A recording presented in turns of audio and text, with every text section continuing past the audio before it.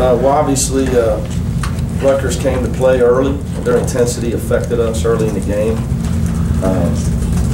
I like to give them credit for that. They started a bigger lineup this game against us on purpose. Presumably would be for defense and rebounding. I think it worked. Early on, we really struggled to score the basketball, the layoff stuff is an excuse, which I don't really believe in. I think that we got enough older guys. We got to make sure we're ready to play. It's what we said afterwards in the locker room. It's a great win. We had a lot of things going against us, but we turned it around, got ourselves in the bonus, and we were able to get to the foul line enough to get enough points to get ourselves going. We started getting our fast break going in the second half. We started executing the defensive game plan and the offensive game plan. We just weren't playing well early, but I give Rutgers credit for that. And we tell our guys, get used to it. Get used to it. You got 10 more. And then you got the Big East tournament, and hopefully the NCAA tournament. There are no more games where the other team's going to walk out and wave the white flag. Those days ended around Christmas. How much of a lift did Justin Jackson give you tonight? He was tremendous. I think he got his teammates fired up. He obviously got the crowd into it. He earned the start the last couple of days of practice. He was great in practice. I knew he was going to play well tonight. It's not that complicated basketball. You can tell the guys are pretty focused, and he's hungry to get more minutes. And, I've been trying to make some adjustments, get him the ball closer to the rim on our offensive stuff. But he was great. But, and I think he led the way, but a lot of guys stepped up. We held him to 30% in the second half. You do that, you're going to win a lot of games, a whole lot of games. You hold a team to 30% in the second half, you're going to win ball games. We defended the three-point line much better in the second half. Is that the closest you've seen Justin to the way he was maybe his freshman and sophomore year? Yeah, I don't remember. I wouldn't say that. I don't think that's fair. I think he played sparingly as a freshman. Yeah, but he played with a lot of energy. He's played with energy all year. I don't think that would be fair to say that he hasn't played with energy. He stayed out of foul trouble, I'd give you that. So then you can continue to run around blocking shots down the court. You stay out of foul trouble. I think you would probably notice it more because his freshman year he was the fourth post guy. So when he got in there and jumped around, everybody loved it. He smiled, and he came out after he found two people really quick. He's just out there more. It's hard to be that way all the time when he's out there more. He's an older player now. He plays more minutes. So a rough night for Cash. Got the early foul trouble. He did hit the big shot for you that gave the lead, but is he still struggling physically? I think he just I think he's fine. His knees structurally are fine. He didn't have a lot of practice. He only had Monday and Tuesday.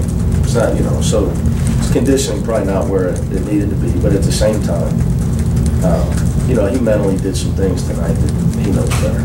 He had a couple passes that were beyond my comprehension, and a couple fouls that I thought that aliens had abducted his body. You don't feel like you get into it. Hold on a second. You don't feel like it'll linger and cause some issues? No. It's not, him fouling a guy at half court has nothing to do with his knee. Him throwing a bounce pass to the other team has nothing to do with his knee. Now, there were a couple times that looked like he kind of didn't feel right. Nah, he's fine. Trust me, okay. He's fine. All right. If he wasn't fine, he wouldn't be playing. That's one thing I can guarantee.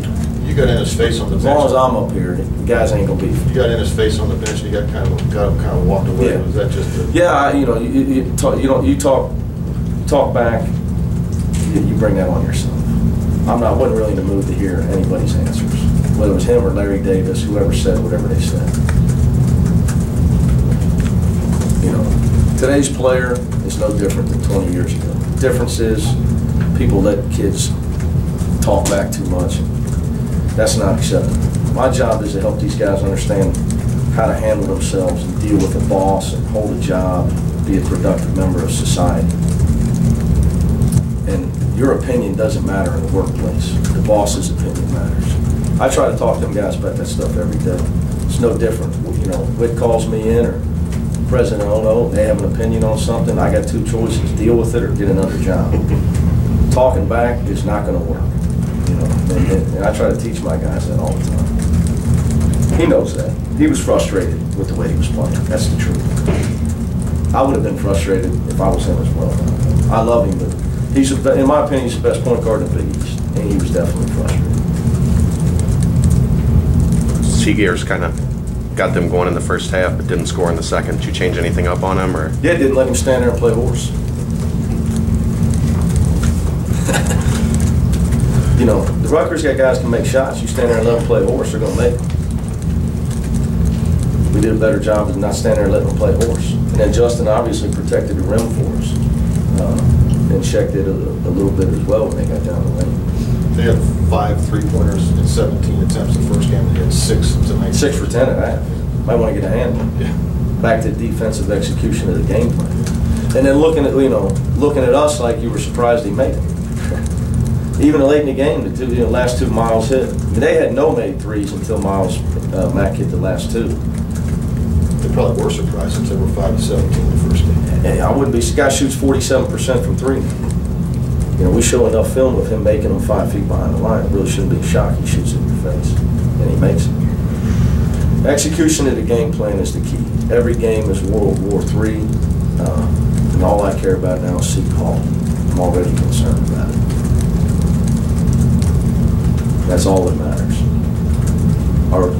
Our position in the league, where we're ranked, where we're at this time of year is all relevant to me. We got to make sure we get rest and get ready for our next game. When they ring the bell, you got to be ready to come out playing on Saturday at 11. And if you're not, you will lose. Today I was proud because we could have got beat. It was easily could have happened tonight to us. We really easily could have went down. The kids gutted it out. It's a credit to them. It's nice to be able to coach a team that has enough fortitude to dig in and get a win when they were on the ropes. And the guys really dug in. And they knew how to dig in, which was patient on offense, get to the foul line, and on defense, get 1 stop at a time. Is there a common thread, you think, to some of the slow first halves offensively and the big second halves? There's been a lot, obviously. I would say it's a common thread in college basketball. I think, you know, the way the game's officiated has got something to do with it. Yeah. The way the benches are configured, where we can call out the other team's plays. We're on defense in front of me, so we can hold teams down. We held them to 15 last time. We held Marquette to 13, and it goes both ways. They're calling out every play we run right in front of their bench. I think that scouting report has a lot to do with it: size, strength, physicality. There are no secrets. I think at times officiating. Not that it's bad. It's just it gets to the one thing about Big East officials, they don't want to get in the way of the game. This is the last thing they want to do. And you get guys that get to a point where they know when they got to start calling stuff, and then the kids got to adjust when that starts happening. That's a part of it. Seems like it's happened more with you guys this year. No, it's happening with everybody. You just don't watch everybody else. See, I do. Yeah. It's an epidemic with the scoring, especially in the first half of games. But at the end of the day, you win a Big East game by 8, get something to eat, actually might sleep. I don't care how many points we score. With Cash not playing is going to affect our scoring in the first half. Yeah, with him coming out with the 2 fouls and that's going to affect your scoring. Are you pleased though with what came in behind them? I thought G did a lot of good things tonight. He's a confident free throw shooter too. Which helps you late in the game. It bodes well for his future. It's at times, he doesn't want to make a mistake out there. Sometimes he's got to be a little more aggressive on offense. But Shaq and Jermaine didn't get to do a lot tonight. That's onward and upward. They're playing behind really good players. At times they got to raise their intensity level a little bit.